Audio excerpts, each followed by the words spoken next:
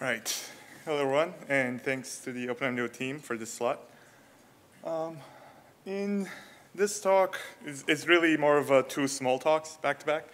In the first half, I'm going to be talking about some of the Aeropropulsive design work that we did throughout my thesis and the current ongoing work on it, and also some of the more recent nonlinear solver development in OpenMDAO.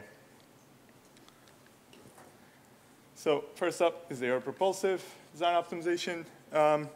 So about halfway throughout my PhD, I picked up Justin's project on studying the boundary layer ingestion fan of the star KBL concept. Justin's work was really like a groundbreaking effort on these like Aeropropulsive methods.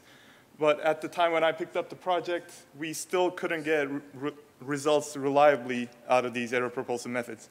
So my goal throughout my PhD was to bring the capability to a point where we can expect to see a result instead of, tinkering with the result and then iterating many times to get something valid.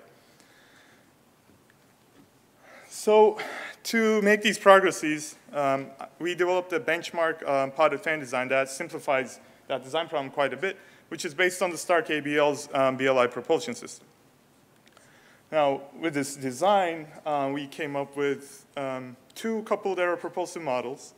The one on the left is using an actuator zone to add momentum source terms to the flow, which is, and then the one on the right is the approach that uses powered boundary conditions to model the propulsor on the flow. Now, the actuator zone type methods come in really useful when you're doing some like boundary layer ingestion, but then a lot of the CFD solvers might not have access to something like that, right? So we still wanted to do the boundary condition version as well, which is more common. And towards the end of the first part, you'll also see why the boundary condition is also still valuable, even if you're doing some of the state-of-the-art stuff. So it's pretty safe to say now everybody has heard of OpenMDAO in this room. So I use OpenMDAO for pretty much all of my Aeropropulsive design optimization work. Pretty much, and again, all of the Aeropropulsive design optimization work was done through MPhys that we're going to talk tomorrow during the MPhys workshop, and we'll give a bit more detail on what we've been doing on the Aeropropulsive side there. So the first model that uses the actuator zone is you have a CFD model to model the flow field around an SL. And the CFD model also has an actuator zone to model the effect of the fan on the flow. But then without a propulsion model, you cannot really know what inefficiencies you're introducing to the flow, so how much heat you're adding to the flow by the fan. So to model that, we're using a propulsion model, in this case, pi cycle. And then the amount of inefficiency or like the heat added to the flow by the propulsor is computed by pi cycle. And then this creates a fully coupled analysis loop between CFD and the propulsion model. Then the boundary condition version, the boundary condition version, we're using two boundary conditions, one on the fan face, one on the fan exit. And then we're setting three boundary condition variables to satisfy three conservation equations. We want to satisfy the amount of mass going into the fan face equals amount of mass coming out, amount of momentum going into the fan face plus the gross thrust from the fan is equal to the momentum coming out. And then finally, the energy going in plus the energy we add with the fan is equal energy going out. I'll briefly mention this now throughout most of the optimization during my thesis, how we satisfied these conservation equations was through constraints. But I'm going to get back to this on the second part of this today's talk when I talk a bit more about the nonlinear solver stuff. After developing the models, now we want to do single-point design optimizations with them. With both versions, we have an optimizer. We have the geometry deformation module, mesh warping, and then the coupled analyses with both versions. And so for this benchmark case, the geometry is parameterized using OpenVSP. And so here we're directly controlling the diameters and tangent angles on the cross sections that you see here. And this is how the optimization formulations look like. Again, I'm just trying to give you overview. One thing I'll highlight is that the main difference between the actuator zone and the boundary condition version is that in the boundary condition version, we have 3 additional design variables that control the boundary conditions of the fan, and then 3 additional equality constraints that, that we need to satisfy the conservation equations. And again, I'll get back to this in the second half of the talk. So again, as I mentioned, one of my goals was to bring this to a point where we can reliably use this approach, right? And so that it's not something that's exotic, that you need a highly specialized person to work it. And then I want to bring it to a point where you can use this practically and reliably and expect to get results. The one way to show that is we studied a range of optimizations with both models. So we looked at 5 different fan pressure ratios and then 5 different net thrusts with both models. So a grid of 5 by 5 times 2. We performed a total of 50 aeropropulsive design optimizations. And most of these were performed automatically. Only a handful really need manual intervention. And then this is how we're trying to show that the methods are robust to be more robust and more reliable. Following the single point work, one of the things we did was multi-point optimizations. So with aeropropulsive design optimization, before this, I don't think there were any example of fully coupled multi-point optimizations with derivatives. And here, with this problem, we're looking at the cruise performance of the propulsor, but now subject to a distortion constraint at rolling takeoff conditions. Again, the objective is the same, but we have the additional design variables and the constraints to model the off-design condition here. And the method manages to find the multi-point optima, where the optimizer reduces the fan face distortion by a significant amount at off-design conditions, subject to a small penalty at the nominal operating condition. And this really highlights the value you get out of multi-point optimization, and something like this would not have been possible without using OpenMDAO in the loop. Now again, our original application was the Stark ABL, so we went back and applied all these methods to the Stark ABL case, where we looked at the boundary layer ingestion fan, and then we also looked at a reference potted fan design to estimate the benefit of boundary layer ingestion. On the Stark ABL, we did a grid of 3 by 3 optimizations, so 3 fan pressure ratios, 3 fan sizes for both models, for a total of 18 CFD-based design optimizations. And then using these 18 points, we calculated the amount of benefit you get out of using BLI. Now, after we developed the methods now, currently 2 PhD students work on different applications of these. Saja, who's here, is working on using these methods to optimize an over-the-wing nacelle integration. And Andrew Lemkin, who's not here today, but he'll join tomorrow, is working on further developing these methods to be able to do complete turbofan engine type optimization, so a more complicated, more complete propulsion system optimization. So in his models, what he's doing is he's using both the actuator zone model to model the effect of the fan, and also the boundary conditions to model the effect of the core. To model the internal components of the core, we're using PyCycle, and all of this system is coupled together, again, using OpenMDAO. And we're making steady progress on this work. Here's a short video of an example optimization using this. And the optimizer manages to reduce, the shocks and separation that might show up with this design, and then get to a reasonable shape in the end. But there's still more work that's going on, and then tomorrow during the MPhys workshop, we'll cover a bit more of the details here.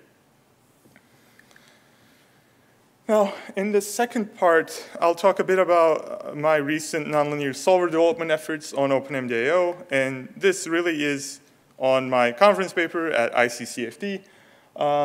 It's a nonlinear sure complement solver. The title has for CFD-based multidisciplinary models. That's because that was a CFD-based conference. What we're really focusing on is the nonlinear sure complement solver. But without using any fancy words, I'll try to explain why something like this is useful in the first place. Right? So when you're doing design optimization, right, any practical problem, equality constraints show up.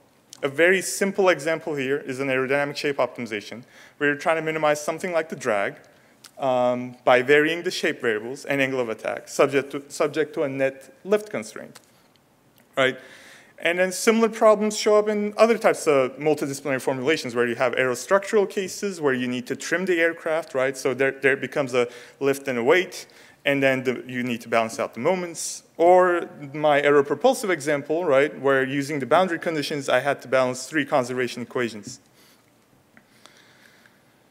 Now, a lot of people realize when they look at this type of problem is that they can, instead of adding an equality constraint for lift, they can just vary angle of attack and solve for the lift and not include that design variable and the constraint in the optimization, right? This is very commonly done when you're doing standalone CFD analysis called like CL solves.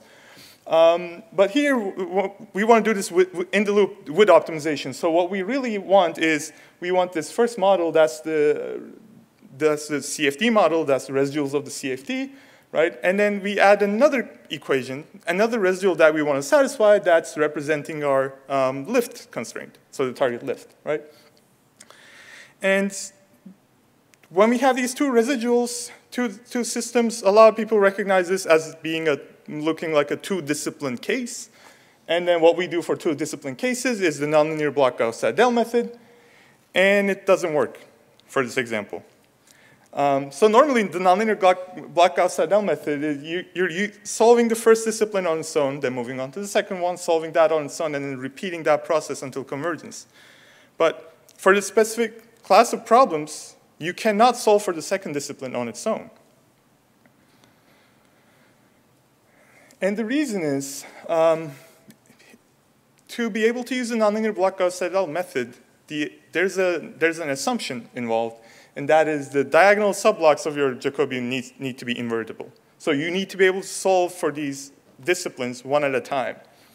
Now, for the case that I introduced earlier, right, we have the CFD residuals and then another residual equation for the lift. Now, lift itself, if you look at that second residual, it doesn't depend on angle of attack. So the partial derivative of lift with respect to angle of attack is 0. Lift only depends on angle of attack through the implicit states in the CFD solution, right? Angle of attack is a boundary condition variable that's used in the CFD. Then you convert your CFD model. The result of the CFD gives you the total lift.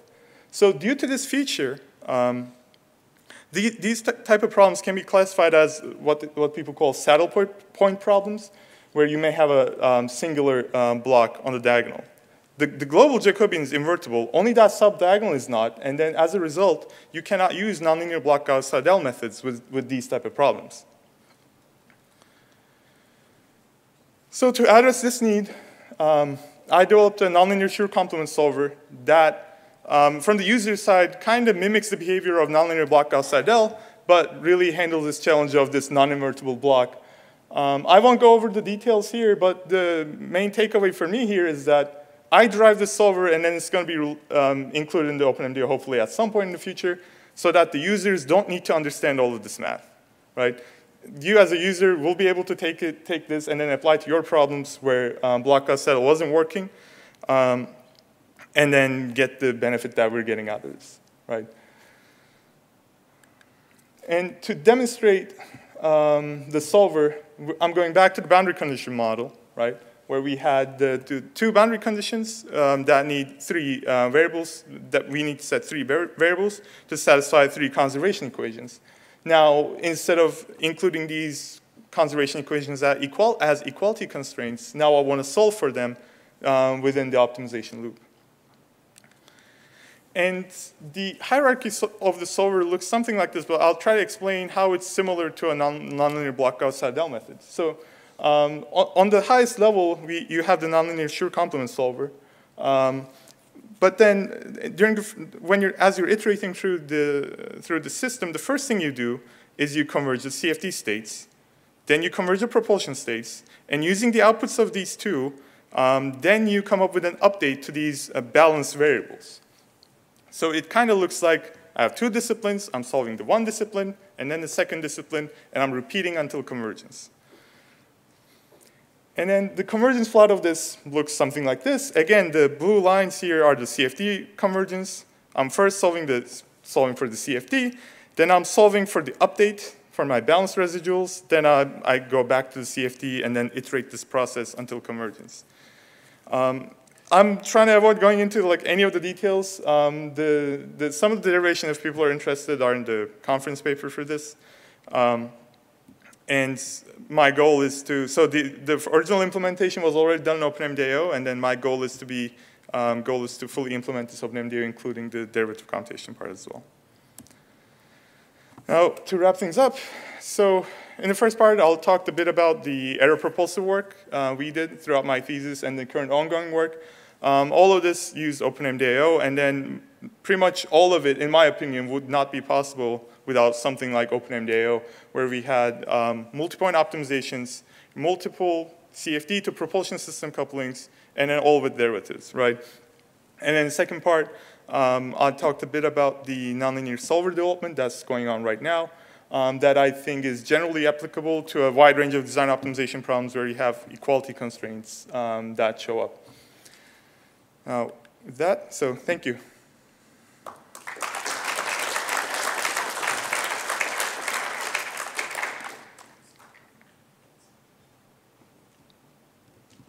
We have a few minutes for questions.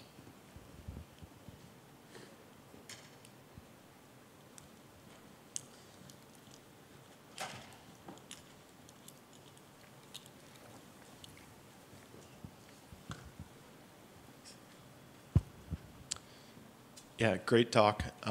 What were some of the main reliability problems you saw for the aeropropulsion coupling?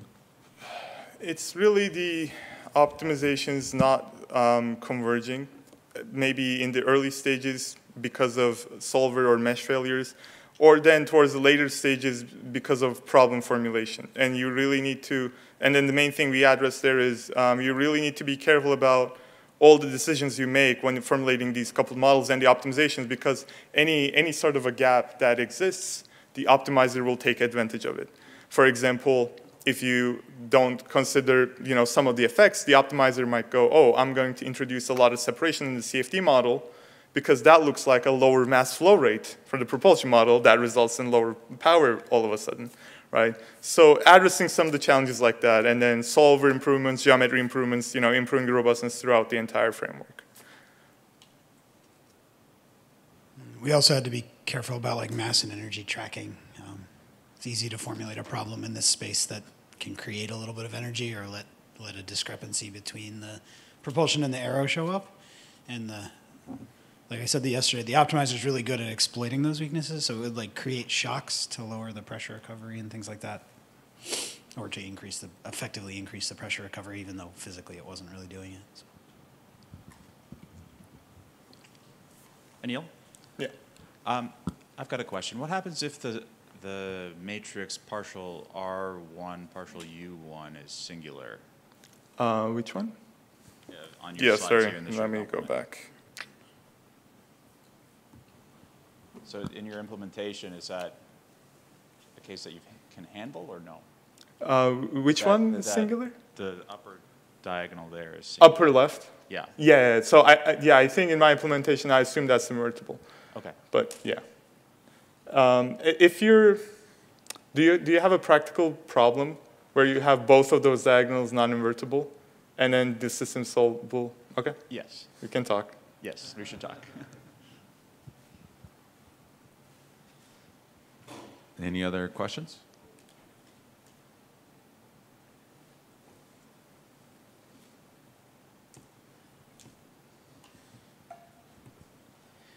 You talked about conservation of energy, conservation of mass, momentum. You consider entropy at all? You have like a nozzle, you have isentropic relations at some portions that might make sense. Type of thing. Right. Let me go back.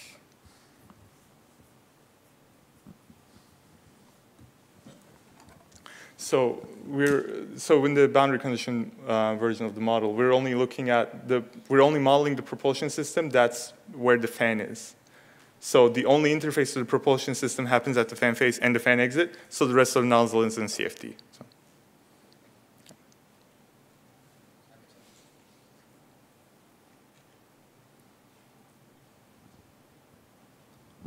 Can you flip back to your chart on the convergence history of your, Yeah. I think it was one of your last charts there. Yeah.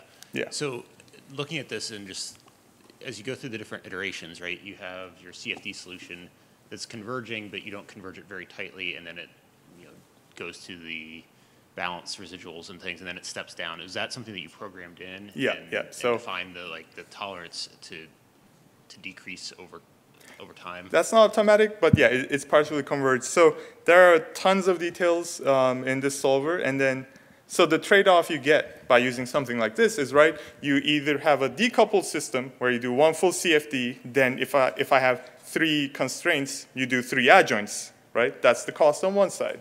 The cost on the other side is now I need to convert this coupled system, right? But then I avoid solving the 3 additional adjoints I need for the equality constraints because those are handled within the solution. And then it's not straightforward which approach would be more performant, at least. One of the things you really have to do is, as you're converging this, just like how you would do a nonlinear Bloch-Gauss-Seidel, you need to, or at least in our experience, it's better to partially converge each discipline, move on to the next, and then do more information transfer instead of trying to fully converge everything and then try to work with that. So here you're converging the CFD by relative tolerance that you set. Then the sure formulation needs, if you have like 3 variables you're solving for, you need to solve 3 linear systems, but those you can also approximately solve.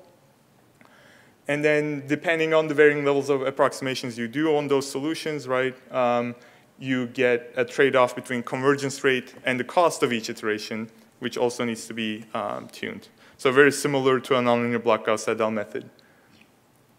Yeah, does that answer? Yeah, so it's you're tuning and defining some of that convergence. So yeah.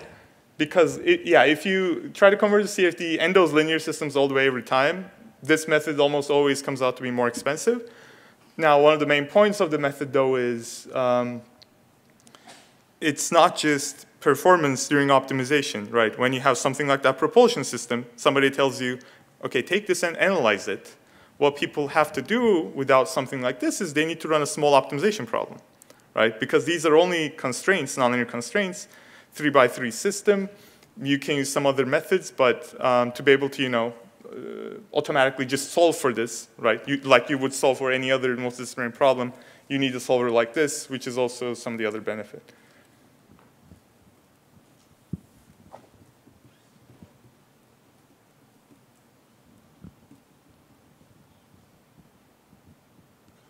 Any last questions for Anil? All right, thank you very much.